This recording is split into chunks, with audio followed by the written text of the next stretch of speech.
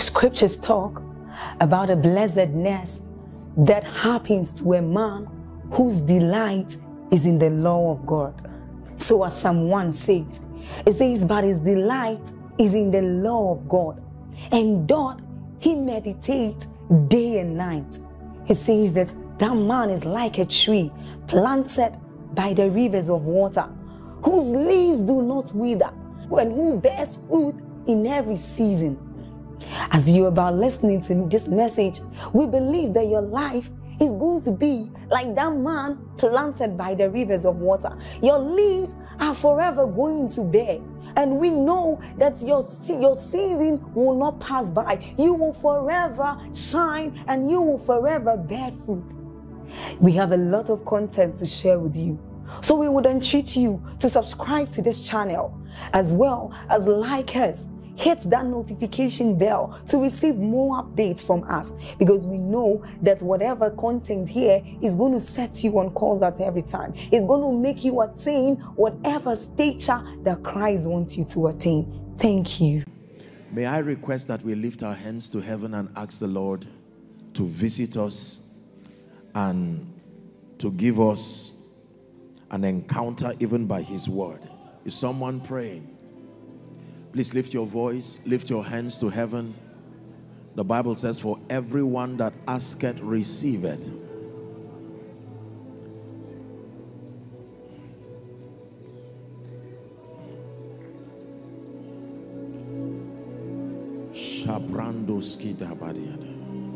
Someone is asking the Lord for an encounter. Oh, be lifted above all other gods, we lay our crown and worship. You be lifted above all other gods, we lay our crown and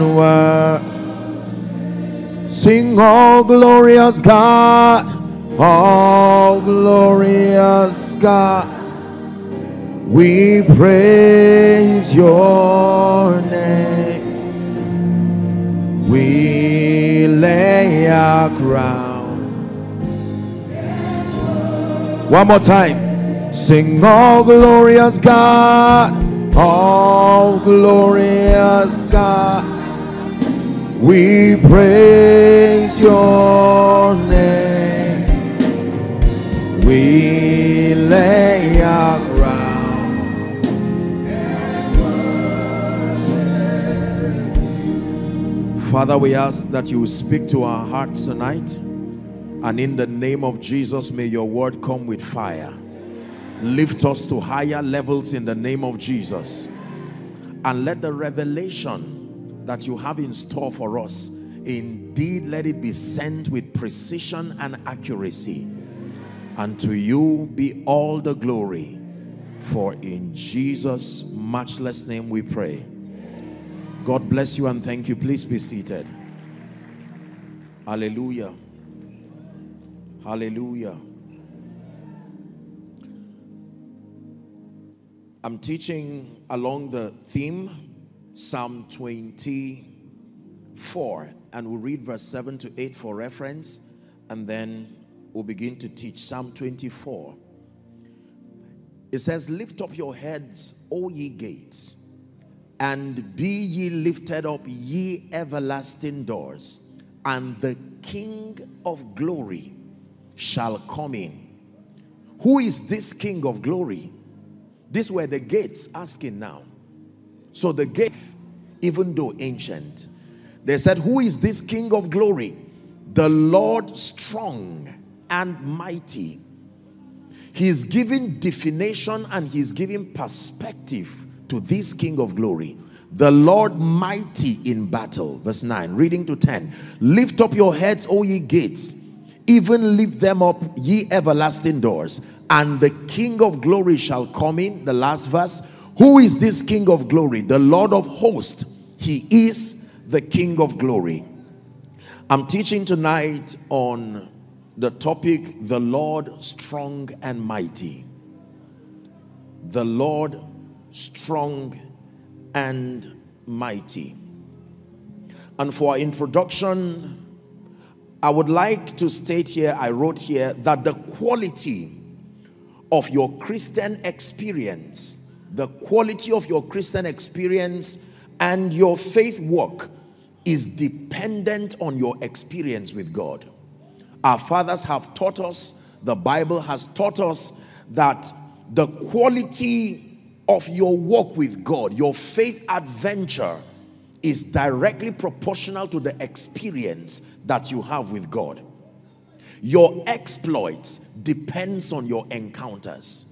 The Bible is full of men who had encounters with God, and we see from scripture the corresponding exploits that validated those encounters. Are we together?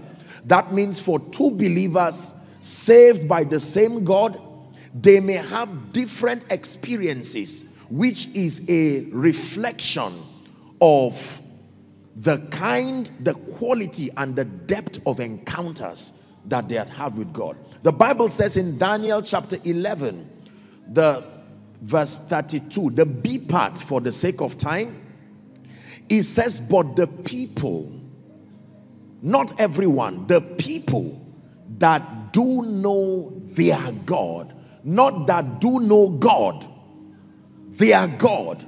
It says two things will happen to them as a testament that they know God. Number one is strength, capacity, stamina. Number two is that their life will be a plethora of different shades of exploits. Are we together? So the people that do know their God, the condition for strength and for exploits is your experience with God. Is God speaking to us already? So if I desire a life that demonstrates strength and capacity, a life of exploits, the Bible recommends the pathway as having an experience with God.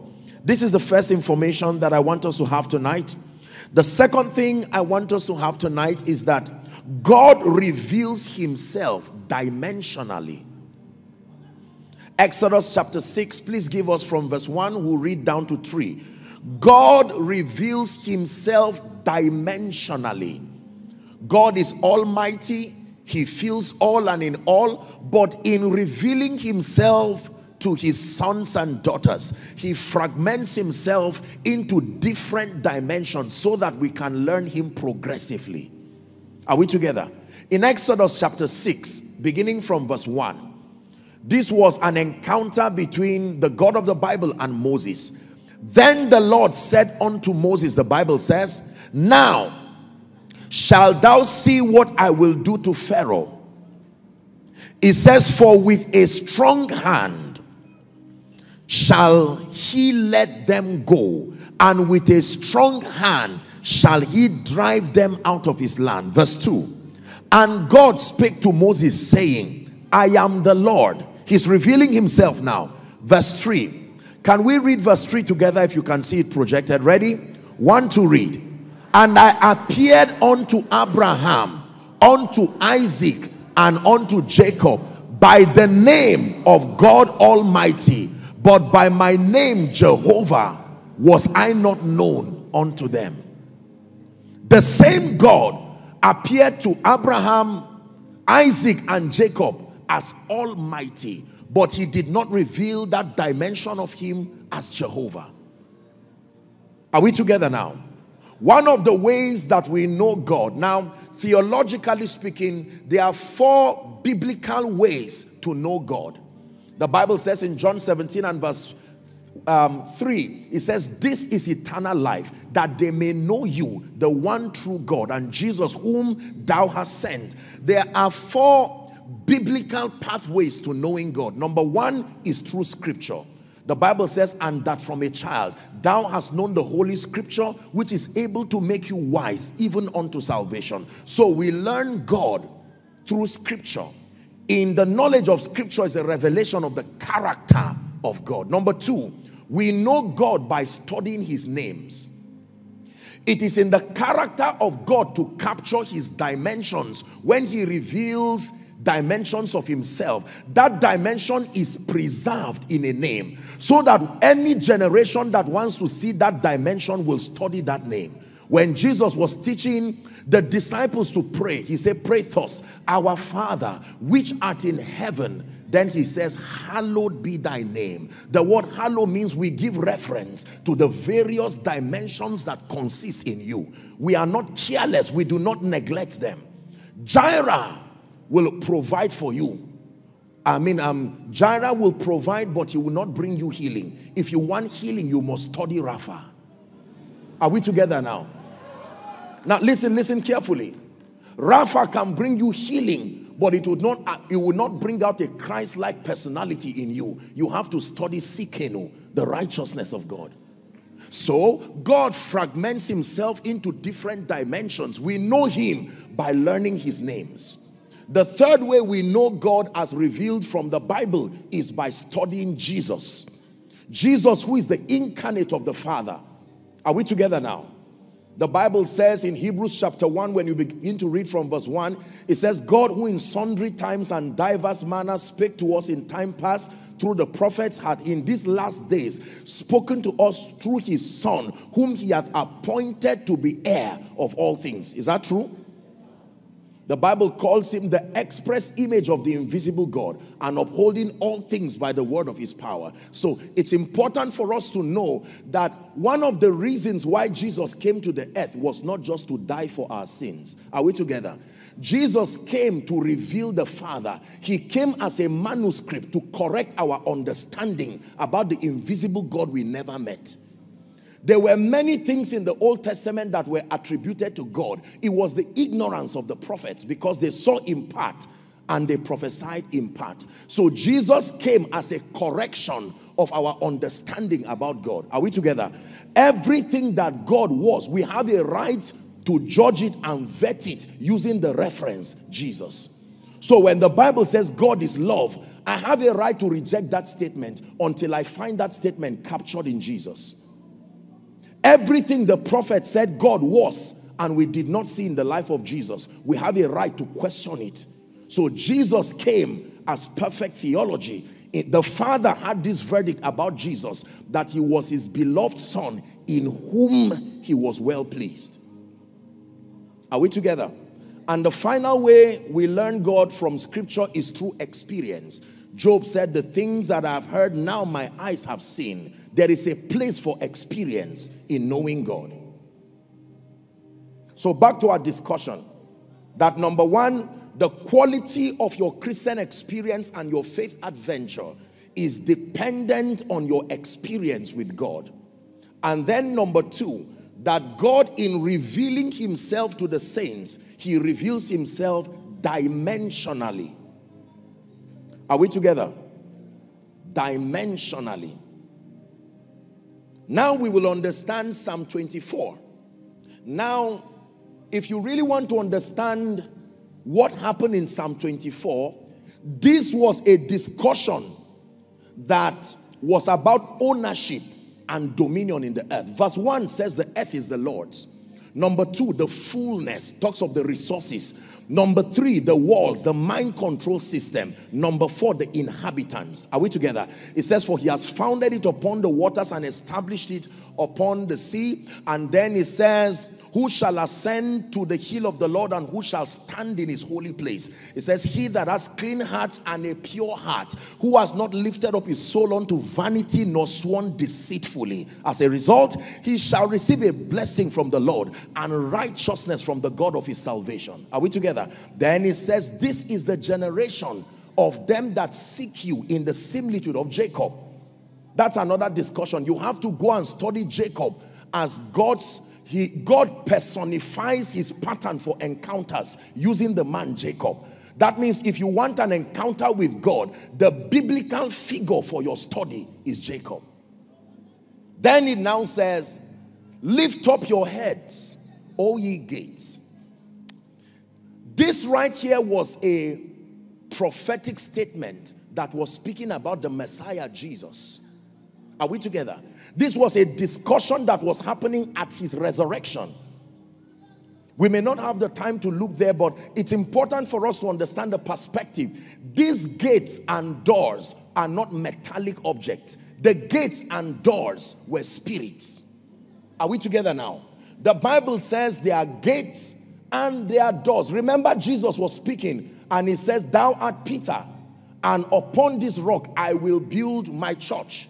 And he says the gates of hell. So the word gates there is a prophetic expression. It does not just mean bars. They are spirits. These are the spirits that interface the realm of the spirit and the earth. And according to the law of territory, if you lose this body, if there is a separation between your body and the spirit, you are no longer authorized to return until someone on earth calls you back. Are we together now? It is impossible for resurrection to happen until someone who is on earth calls you back. Now, nobody was calling Jesus back, and yet he was coming. So the gates had a right to question him. Are we together now? When Lazarus died, it took someone who was already in the earth domain, because dominion was not given outside the earth. The jurisdiction of dominion is the earth here.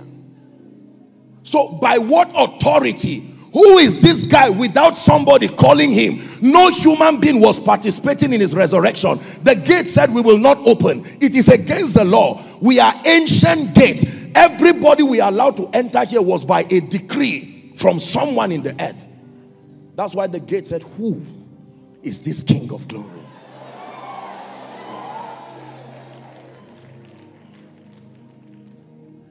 Who is this king? We've not heard about him. We've heard about Lazarus. We've heard about the young boy. We've heard about all kinds of people. But who is this one called the King of glory? And there was an answer from heaven. The Lord strong and mighty. The Lord mighty in what battle? You go to the Pauline epistles to learn. Haven't spoiled principalities and powers. This is it now.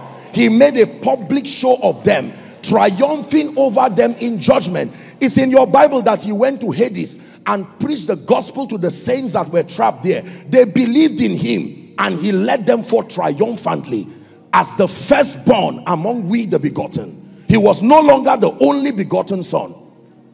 So this discussion here was at the point of resurrection.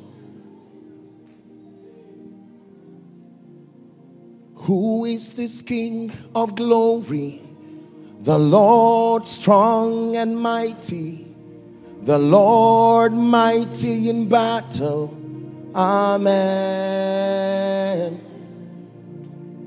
Who is this King of glory? The Lord strong and mighty, the Lord mighty in battle.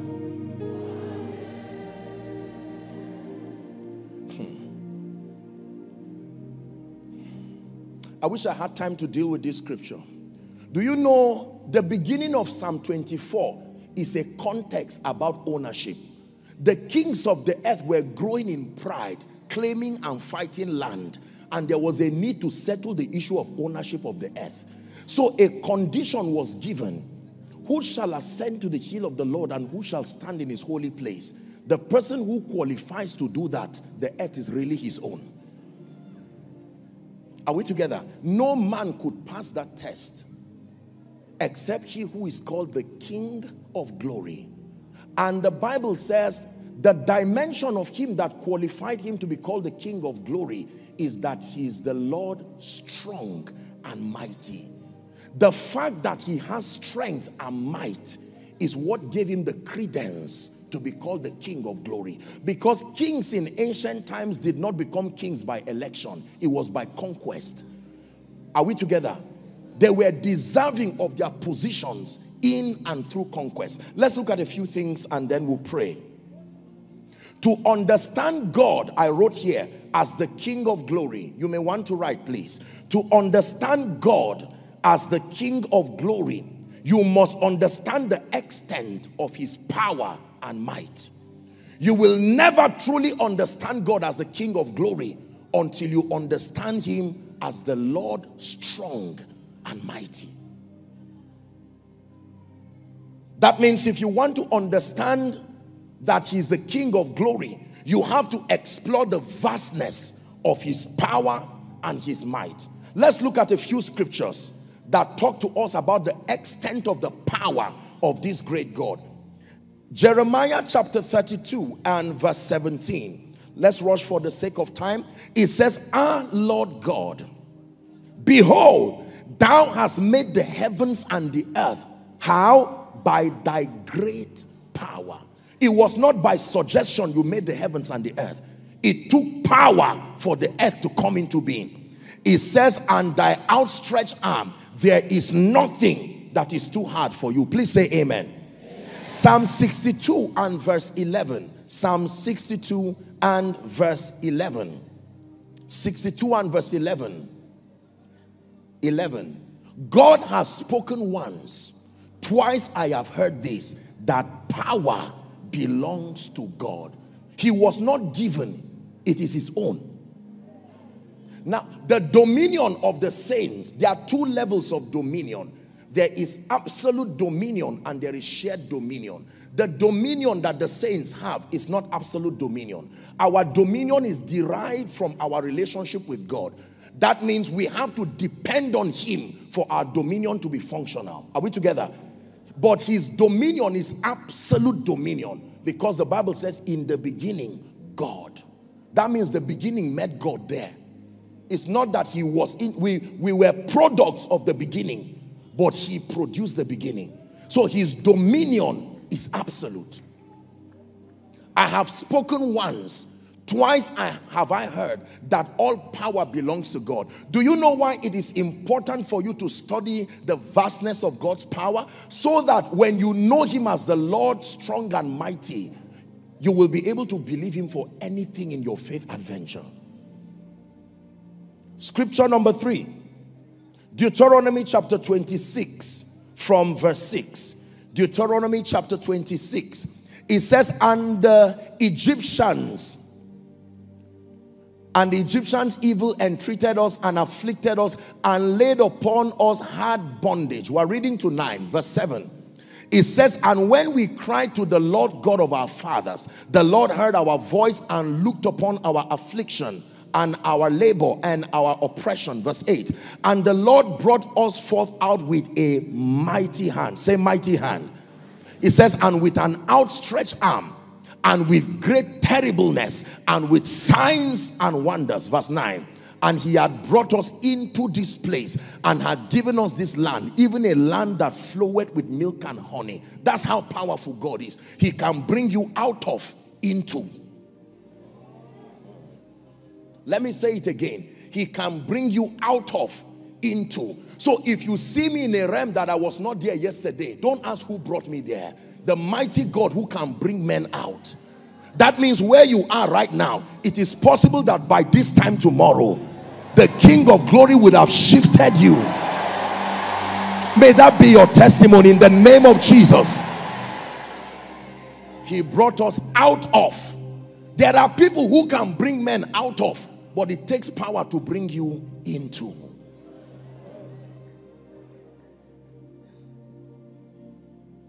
I can take you out of trouble, but can I bring you into prosperity? The one who has the power to take men out of, my goodness. This is already a revelation for someone, that no matter where you are, you know that God can change your life. He can take you. Get it as a revelation. The King of glory takes men out of, then into. He can take you out of a rented apartment and into your Rehoboth. He can take you out of a life of weakness and spiritual bankruptcy into a life of strength. Don't ask how Saul becomes Paul. He met the one who takes men out of, into.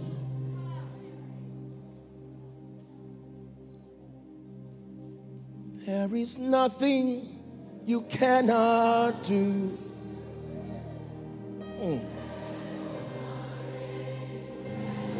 Listen to what you are singing. If he has said it, then he... Let me explain to you what you just said. Be patient. That means it is sin to say what you cannot do. The Bible says every man who ministers should minister according to the measure of grace. That means if you say what is higher than your level of grace and anointing, to you, it is sin.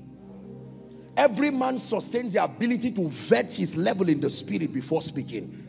The Bible says when God speaks, he finds out whether he's able to make what he says come to pass. So anything you hear God say is the conclusion of testing that reality against his power. That means if God looks at you and calls you victorious, the power dimension that makes that word not look like a lie is released immediately. The Bible says, and God said, and he saw, and that what he saw was good. That is the litmus test for spiritual power. When you say it and it becomes, and what becomes is good. A centurion said, for I am a man under authority, having men under me. I say to one, go, and he goeth. I say to another, come. He said, you too, I know you are under the authority of heaven. Speak the word only. And he said, who taught you this? I've not found this kind of faith, this understanding. Who mentored you this much to know the power of the spoken word, that you can say something?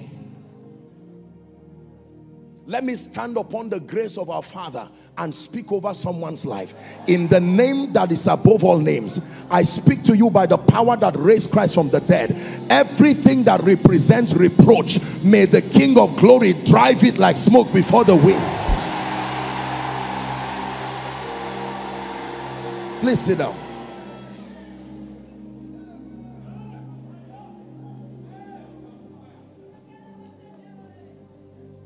Are we together? Let's pay attention so we can find somewhere to pray. So the Bible says to understand the implication of God being the King of glory, you have to study his strength and study his might. That is the basis of him being enthroned as the King of glory. The King of glory must be the one who is strong and mighty. The one who is not strong and he's not mighty cannot be the King of glory. What is the result of this revelation? What does it mean to know God as strong and mighty? There are three things that this revelation does to your Christian work, your faith adventure. Knowing God as strong and mighty, having a revelation of the vastness of his power and his might. There are three things it does to you. Very quickly, let me run through them. Number one, the result of knowing God as strong and mighty, studying the vastness of his strength. Number one, it imparts upon you the spirit of faith. The first assignment of that revelation of the Lord God being strong and mighty is that it imparts upon you the spirit of faith. It gives you the confidence to live out your divine destiny without fear. We live in a world where it is human to bully people based on all kinds of biases and prejudices. But when you know that the one who backs you is the one who is strong and mighty, it gives you audacity. Ladies and gentlemen, there are no guarantees anywhere in life. This is the victory that overcometh the world. Not your uncle, not your auntie, not even your certificate, even your faith. Faith being the name given to the conviction you have about God. I know whom I have believed, he said, and I am persuaded that he is able to keep that which is committed unto him against that day. Hebrews chapter 11 archives the exploits of those that the Bible in simple terms does. It starts from verse 1 by saying, now faith is the substance of things hoped for. It calls it the evidence of things not seen. It says, for by it the elders obtained a good report. Verse 3 says, through faith we understand. We were not there, but we know through faith that the worlds, the aeons, were framed by the word of God, so that the things which are seen were not made of the things that do appear. When you now read on, it says, time will fail me to talk of Gideon and Jephthah and Barak, men who through faith subdued kingdoms, wrought righteousness, women received their dead back to life. The exploits of faith. I believe him. That is the conclusion of a revelation of his might. Because you see, when you make bold verdicts, life was already authorized to test it. Before you stand before Pharaoh, make sure you have had an encounter with the Lord strong and mighty. Because Pharaoh also is a wizard. Giving him an information that you met God will not scare him. Make sure you have the evidence of the rod becoming a serpent. Make sure you have the power to turn water to blood. And all this happens when you encounter the God of the Bible. The 3 Hebrew boys said, we love you and we respect you. But as touching the matter of our faith, O king, it is because we respect you. It's not because we are weak. We will not bow. There is something we know about God. Faith. A fearful believer is one who has not had an experience with the Lord who is strong and mighty. There is something about the might of God that if revealed, as a man of God, you will know that the only limitation you have is process and the voice of the Spirit, not obstacles. Because the Lord strong and mighty. As a businessman, you can know that God sustains the ability to take you how far and to take you ever far, and that on the strength of that revelation. So let's tie up a few things that I've said now. That number one, the extent of your exploit in this kingdom depends on your experience with God. Are we together now? Yes. That you are able to be strong in this kingdom to the degree to which you know your God. Number two, that in revealing himself to men, God reveals himself dimensionally. Are we together? He fragments himself into different dimensions that are captured and preserved in his names. So every name of God contains within it an experience. And when you explore that name, with it you explore an experience that will give you experiential knowledge about God. You cannot know the King of glory until you know the one who is strong and mighty. And I said the blessings that follow the revelation of the strength and the might of God is number one, an impartation of the spirit of faith. Let's read Daniel chapter 3. I'll handpick a few verses for the sake of time. Daniel chapter 3, let's do 15 and 16, then we'll jump to 19 and see how far we'll go. Now, this was the story of the 3 Hebrew boys being compelled to bow to that 90-feet stature. Now, if ye be ready, that at the time you hear the sound of the cornet, flute, harp, and all of that, it says, ye fall down and worship the image I have made. Listen to an audacious statement. But if ye worship not, ye shall be cast the same hour into the midst of a burning fiery furnace. And then the king made a mistake and made a very arrogant statement. And who is that God that shall deliver you from my hands? And the patience of the young boys was stretched. Next verse, 16. Shadrach, Meshach, Abednego answered and said unto the king, O Nebuchadnezzar, we are not careful to answer you on this matter, as questioning the might and the power of this God that we represent. Verse 17. It says, if it be so, our God whom we serve is able to deliver us from the burning fires, and he will deliver us out of your hand. 18 says, even if he chooses not to deliver us, let it be known to you that we will not bow. When you read from verse 19 to 30, the king was aggrieved, are we together, on the strength of what they had said. And he made them to make the fire 7 times hotter, to the extent that those who threw them died of that fire. Your spiritual experience will be a reflection of your knowledge of God. 2 people can step into the same situation and their realities will be defined by the God they know, not the situation they are in.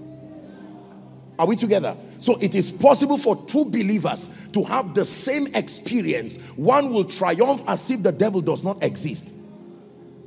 The flames of the fire killed those who who made it hotter. And yet the Bible says the 3 Hebrew boys, when they entered, they were moving around, their hands, their bands, you know, were loosed, and that they saw the likeness of the 4th one looking like the Son of God. At the end of it, you will see that a verdict and a decree came. He made a very strong decree that honored the God of Shadrach, Meshach, and Abednego. Say the Lord strong and mighty.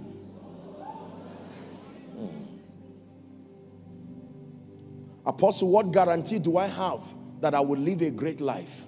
There are no physical guarantees, sadly. There are no governmental guarantees. There are no educational guarantees. There are no sociological guarantees. Vain is the help of man.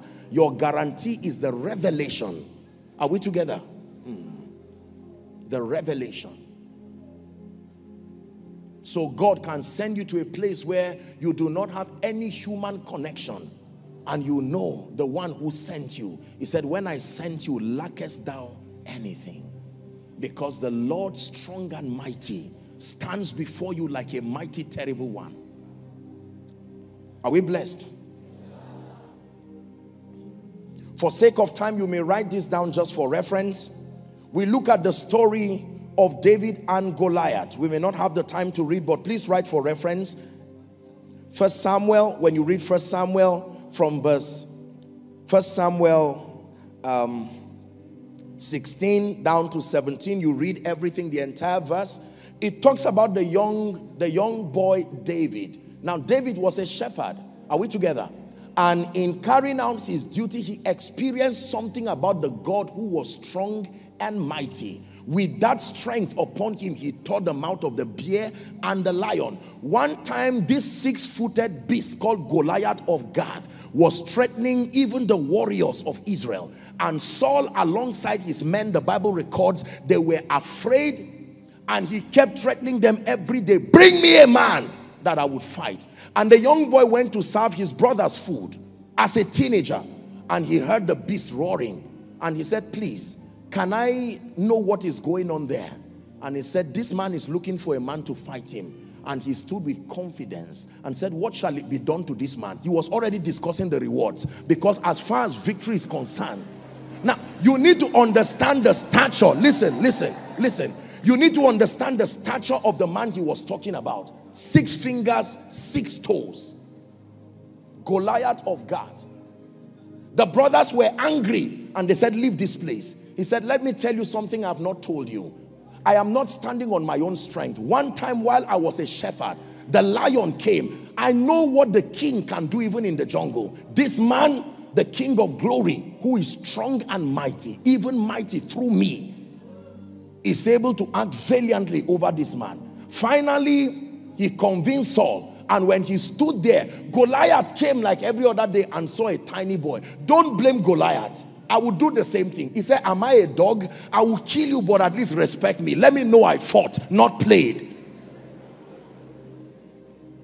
You thought David would keep quiet. When he was done talking, David said, listen now. You come to me with your spears and bows, but I come in a name. Hold on. Life will treat you based on what is the basis of your advancement. You can come in a certificate. You can come in a connection. David said, I would be stupid to fight you with a sword. I come in a name. My weapon is the name. Someone, you need to hold that name and take it, and with it, that is the name that will build you the house. It is Jireh that will build the house, not cement and block. It is Rapha that will bring the healing. We confront challenges with the dimension of God that has been preserved for our learning and our growth. This is why we wax valiant based on revelation. I come to you in a name.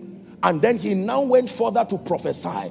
He understood James chapter 2 and verse 26, that a body without a spirit is dead. He had killed the spirit by that boldness. He knew that Goliath was a body, and if without a spirit, he's dead.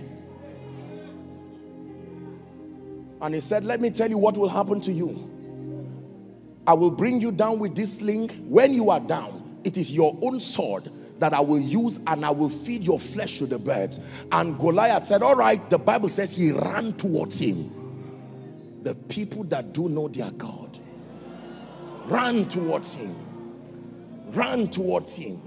Run towards him. The spirit of faith is the first effect of having the revelation of the Lord who is strong and mighty. Are we together? Number two, what is the second effect?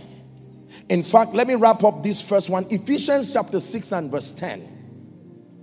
Paul was mentoring the church in Ephesus and having strengthened them across a number of faith areas. He now tells them in 6 verse 10, he says, finally, brethren, be strong in the Lord. Do you know what that means? Out of the abundance of that revelation you have had, Amplified says, draw your strength from your union with him. Let the awareness that you are one with him, let it strengthen you and give you audacity. Draw your strength, be empowered through your union with him. There are people who will rise from these meetings, who will do things that when people ask you, the only thing you will be able to say is to call the name that backed you.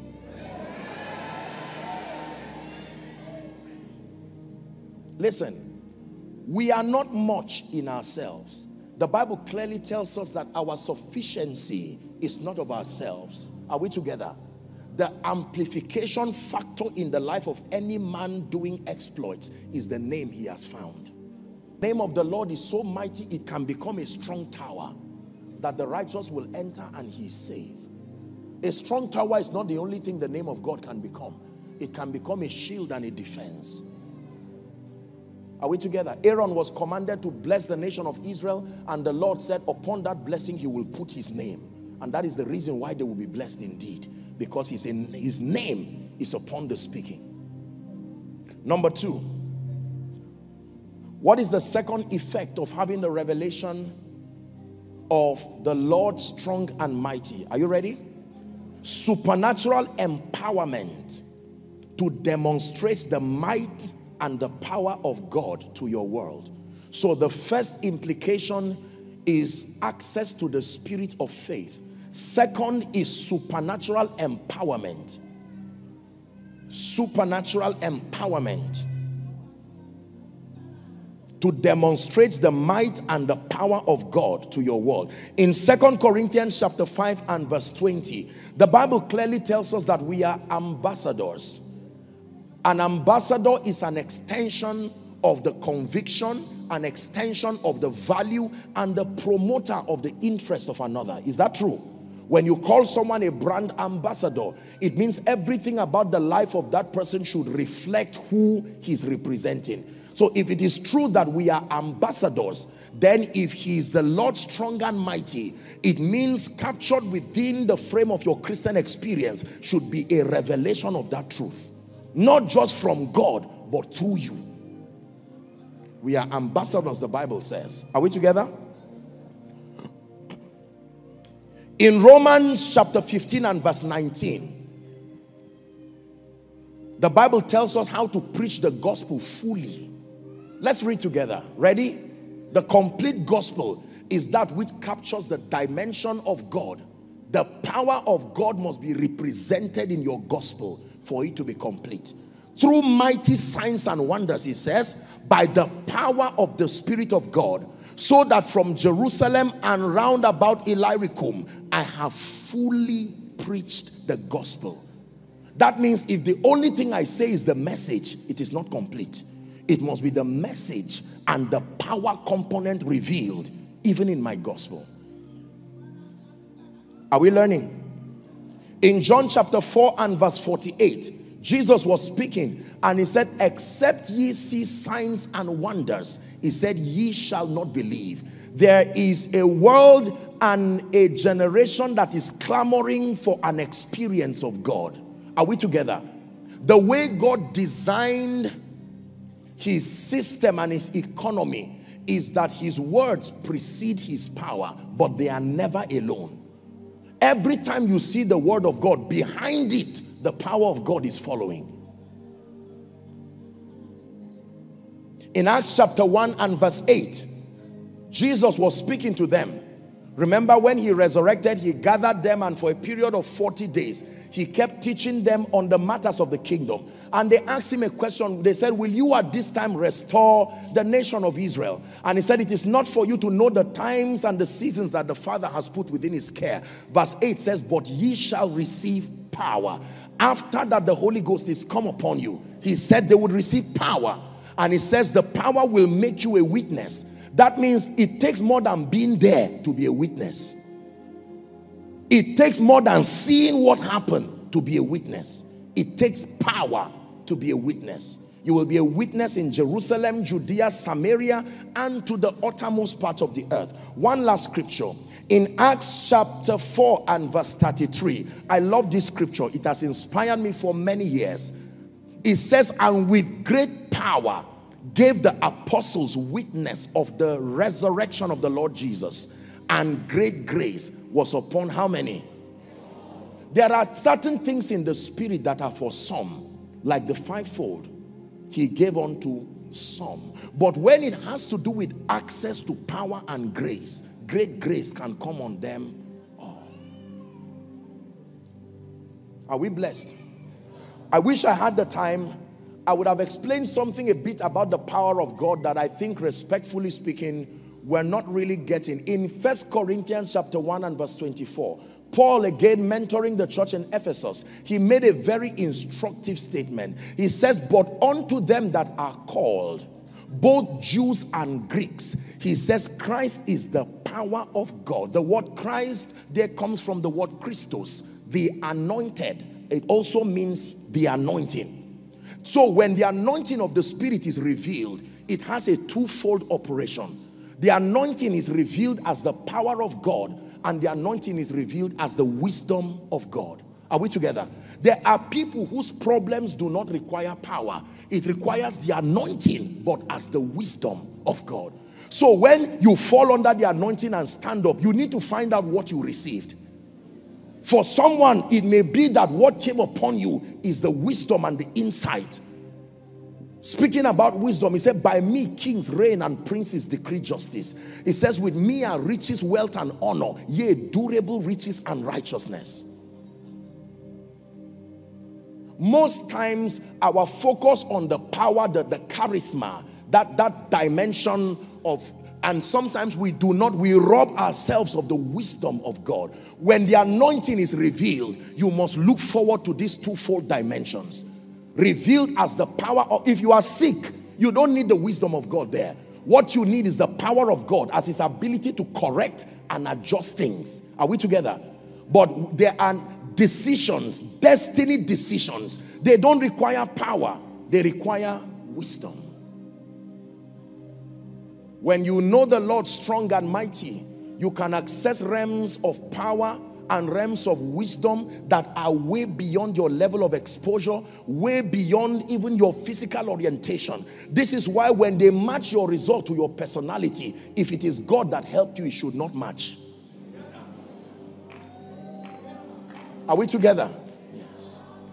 If they look at your exploits and look at who is behind it, something should look unfair there as a proof that you have outsourced the wisdom wherein you have used for that exploit. Someone shout amen. Yeah.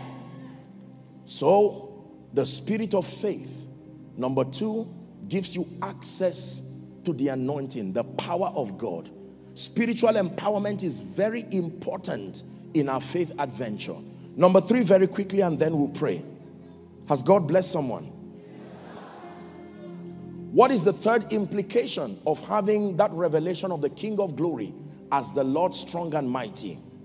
I wrote down here, the third effect, the third implication is that praise will continually rise from the world of men unto the King of Glory.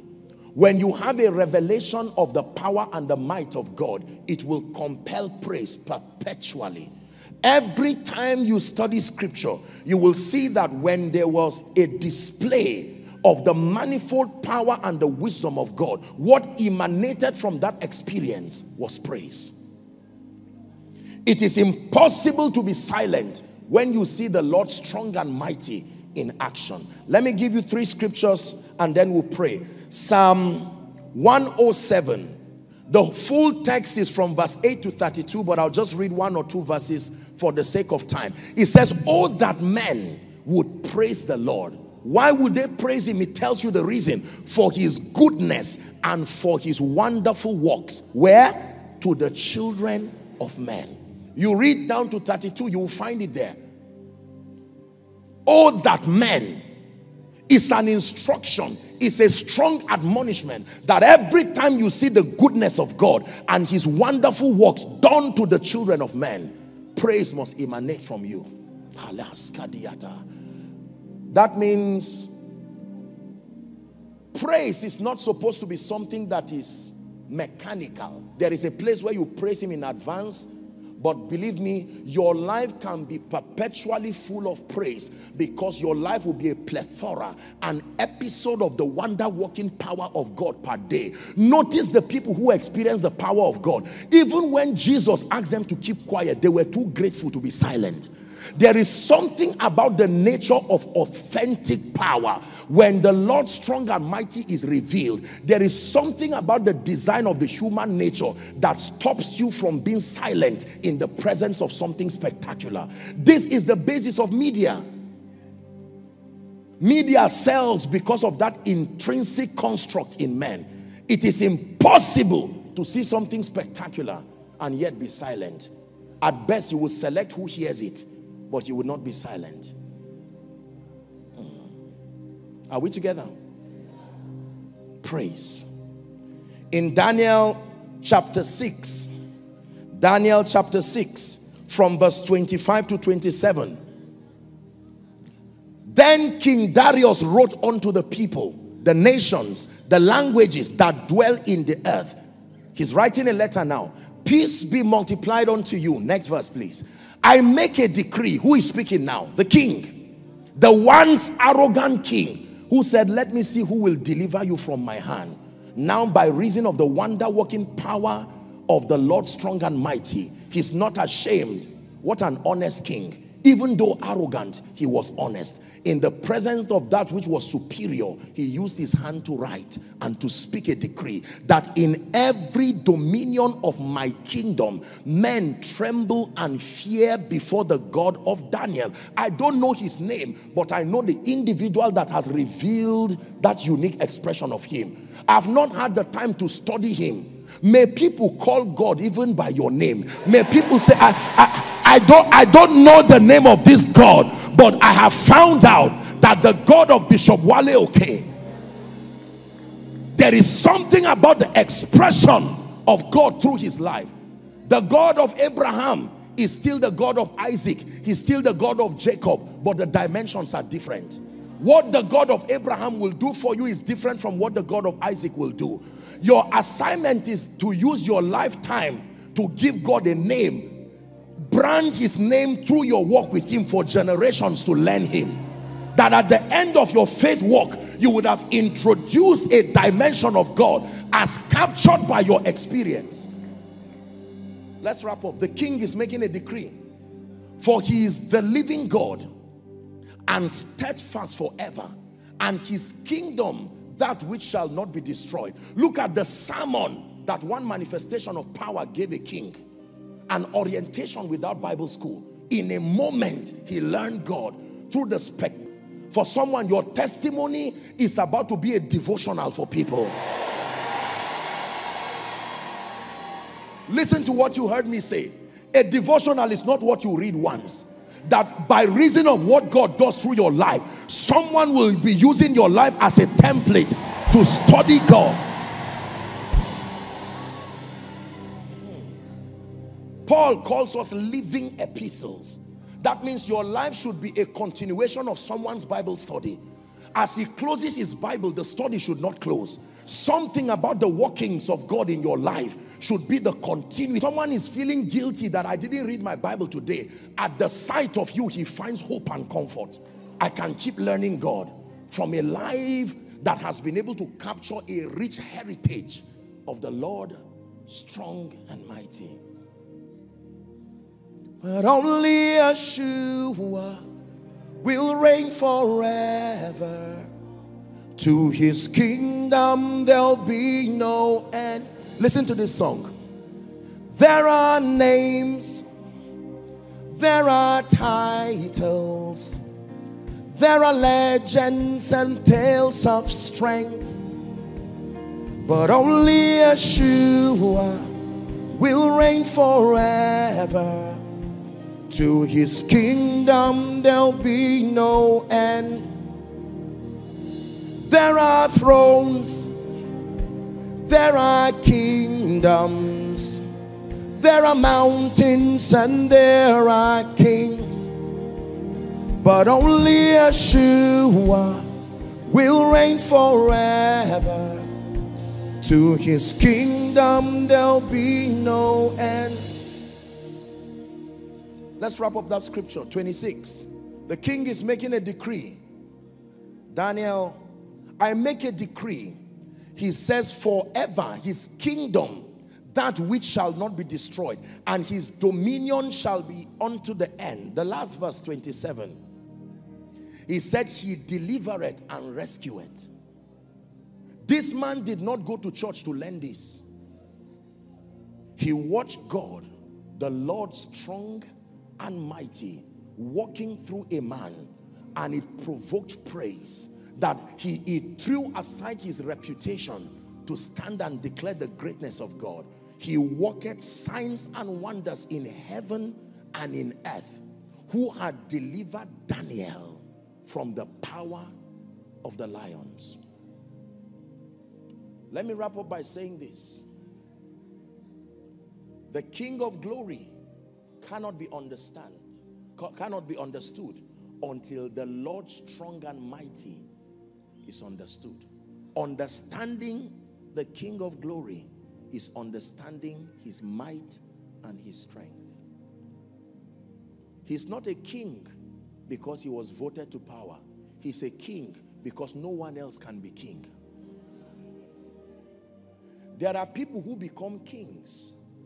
I was watching the election in Kenya, and you know, they just upheld the other party, and you know, by the privilege of God's grace, when I was there, I had the opportunity to meet both parties and to have a discussion with them, and just to encourage them for the sake of this. Listen, if there's a verdict, you accept it, this and that and that.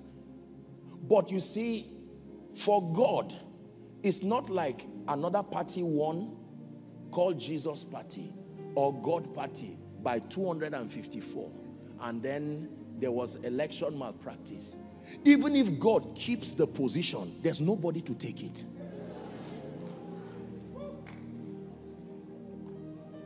He shall reign. Please stand. He shall reign. He shall reign forevermore. Emmanuel, God is with.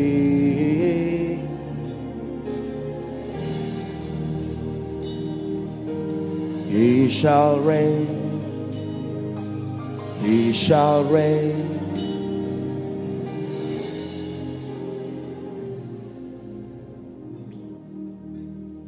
Let me lend a minute or two to make a very important call.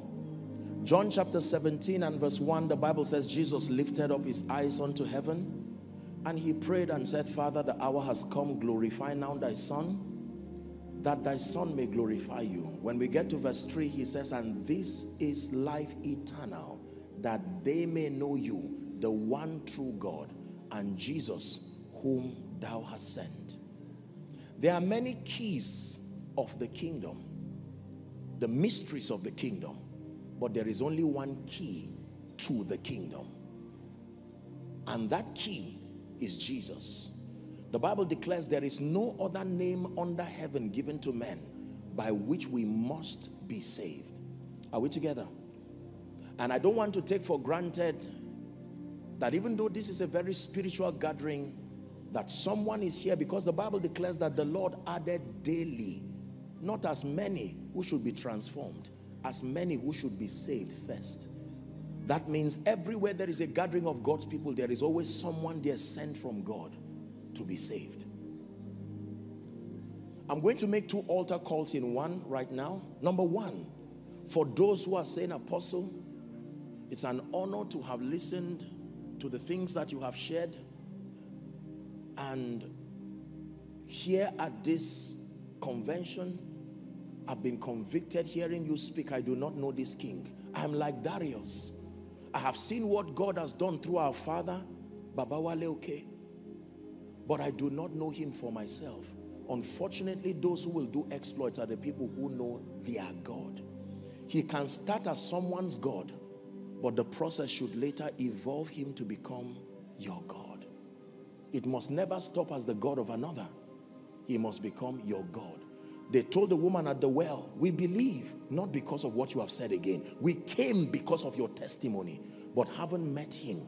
We know that he's now our God.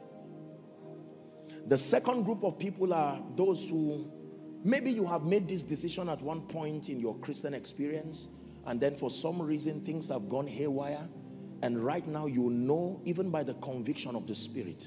For the Bible says, when he, the Spirit of truth, is come, he said he will guide you in all truth. He says that he will reprove the world of sin, righteousness, and judgment. And whilst you are seated there, the Holy Spirit is speaking to you and saying you can make it right. I'm going to make a call for these 2 groups in one. You want to make things right tonight so that you can know the King of Glory. He can be strong and mighty in your life. He can be strong and mighty in your destiny. Wherever you are, I will count 1 to 5 for sake of time. I want you to leave your seat very confidently and come and stand before the King of Glory. I begin my counting now. 1. Young and old, be bold. Come before the King. 2. Win that war of destiny once and for all. If you're coming, please run. If there are people coming from outside, let's hurry up so that we can redeem time. 3. Believers, are you celebrating salvation? The King of Glory wants to give you an experience.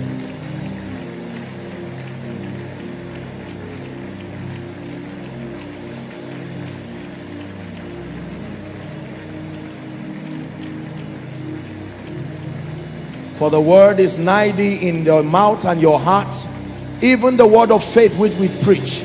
The Bible says, if thou shalt confess Jesus with your mouth, believing him in your heart, you shall be saved. Come to Jesus. Doesn't matter how far. Please come quickly. I have decided to follow Jesus. No turning back. No turning back. I have decided to follow Jesus. No turning back. No turning back. Hallelujah. Listen. An altar call is a very serious call. Most times, people come out for altar calls and they don't even say anything. They pinch themselves, they play around. The truth is, they are not saved. There is a spiritual pattern allocated for the administration of salvation. The Bible says in Romans chapter 10, when you read from verse 8 to 10, it says there must be an activity between your heart and your mouth for salvation to be administered. Coming is only a way of sieving the people and then helping to guide them make that decision. But ladies and gentlemen, brothers and sisters, hear me. It is not coming out that gets you saved. In fact, it is not even a spiritual recitation that gets you saved. The sincerity of this conviction by the Spirit in your heart, then verbalized by your confession of faith, is what qualifies for the administration of salvation. For the Bible says, this is the record, the testament, that God hath given us eternal life. But he constructed the administration of eternal life such that you must encounter the Son to have life. You cannot have this life without meeting the Son. So I congratulate you standing upon the grace of our Father. It is an honor to welcome you to this family of faith. May I please request, by the way, for those who are watching by way of television or watching online, you are following from across the globe, right in your home, your office, here is an opportunity for you to make Jesus Lord of your life. There is no distance, there is no barrier here at this conference, under the leadership and the grace of our Father, Bishop Wale Oke. It's my honor to lead you to Jesus. As we pray this prayer, I want you to pay attention and to pray that prayer. For some, you may be listening by way of a rebroadcast. He can come to you in the name of Jesus. Lift your right hand. Say this after me. Say it loud and clear. Say, Lord Jesus, tonight I declare that I love you. I declare that I believe in you, that you are the Son of the living God. I ask you to forgive my sin, and I receive your life. I declare that you are my Savior, you are my Lord, and you are my King. I also declare that the power of sin, Satan, hell, and the grave is broken over my life. From tonight and forever, I am a child of God. I am a recipient of eternal life. I go forward ever and backward never. In Jesus' name. Please keep your hands lifted. Father, we thank you. The Bible declares that as many who will come to him, he will in no wise cast away. By the authority of Scripture, I declare your sins forgiven. And in the name of Jesus Christ, I call you bona fide recipients of the life of God. I commend you to the word of his grace, which is able to build you up and to give you an inheritance, even among them that are sanctified. And according to your confession of faith, I declare that the power of sin, Satan, hell, and the grave is broken over your life. You go forward ever and backward never, in Jesus' name. May I please request that you follow the counselors. There is a board there. Just follow them orderly. Let's honor them as they go. Please be careful with the crane so it doesn't injure you.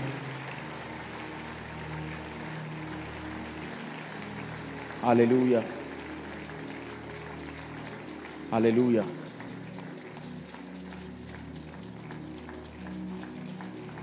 Hello, beloved in Christ. We hope this message was a blessing to you. I would want you to do something for us. If you are new here, kindly hit on that subscribe button for us, and then like this video as well. Share to your family and friends to bless them, because we know that this message will be a blessing to their body, to their soul, and to their spirit. We would need you to do one thing for us too. Tell us in the comment section where you were watching us from, and then if you've got any testimony for us, kindly share with us. Thank you for watching. In the name of Jesus, drought in your life, that even when it is physical rainy season, it is still dry season spiritually, financially, and otherwise. I decree and declare, let the rain begin to fall.